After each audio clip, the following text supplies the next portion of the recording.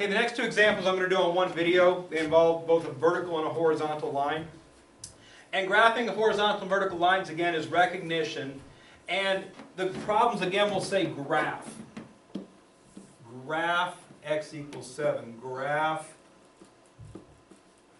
y equals -5. Okay, if it has an inequality symbol, greater than, less than, greater than, equal to, less than, equal to, it's probably going to be a number line problem. I'll even say graph the following on a number line. But if it just says graph and there's an equation, it's going to be a line. Okay? Notice these equations. This has x but no y, this has y but no x. We just figured out on the first section that if there's both an x and a y, we get slanted lines. So what we're seeing on this section here is if there's only x or only y, we get a vertical or horizontal line. And these are the most commonly missed easy problems in math. I don't know why people miss them.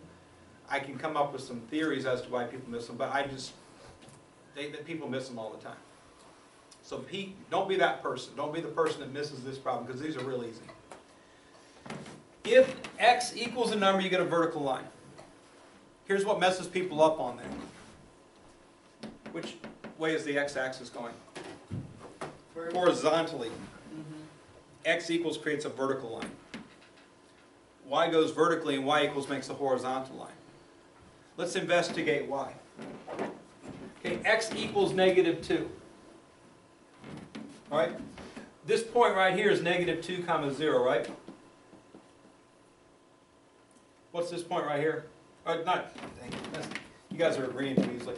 This point right here is -2, 0. Let's try to put it in the right spot. What's this point? -2, 2. And what's this point? -2, 4. And this point right here?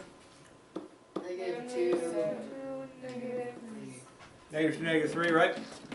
What's the x-coordinate of all those points? -2, right? X equals -2 is the fact we have to make true. There's no rules on y. Y is allowed to be whatever it wants to be. So x, you have to be -2x, but y you can be whatever you want to be. So y gets to move up and down at free, at will here. So if we're going to graph x equals a number, we get this vertical line that crosses right at x equals -2.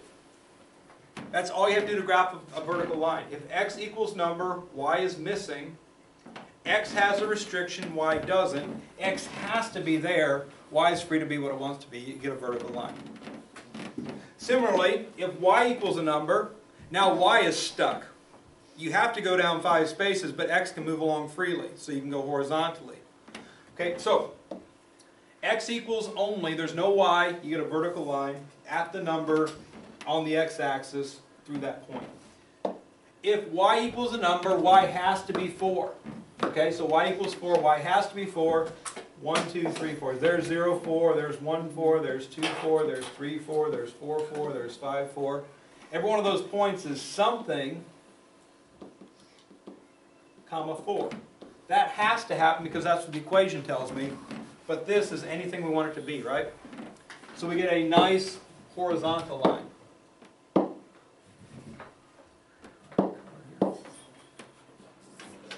That's supposed to be purple. Oh, get this nice horizontal line, y equals 4. The most common mistake, I see people see y equals 4, they put a dot at 0, 4. They don't graph a line, they just graph a dot. Okay? If you see graph and there's an equation, they want a line. X and y both together create slanted lines. X equals creates a vertical line. Y equals creates a horizontal line. Okay? And again, all three of these is all about recognition. You see graph, look at the equation you have to graph to establish what it's going to look like before you graph it, so that you know your end result is what it should be.